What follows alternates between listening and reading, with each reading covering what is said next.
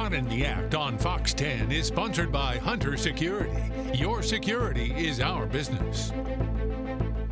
In tonight's Caught in the Act, Mobile police want your help to find and hopefully identify an accused robber. Take a look.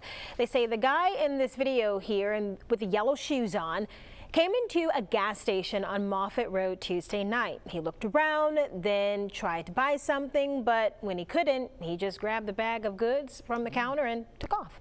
The employee wasn't giving up that easily, chasing after him into the parking lot, but that's when he threatened to shoot her.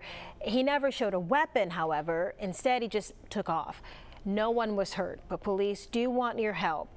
If you think you can recognize the guy or you have information about what happened there, call Mobile Police. Remember, you can stay anonymous. And if you have video of someone caught in the act, we want to see it. So email it to us at Fox 10, report it at fox10tv.com, and we might show it in our newscast.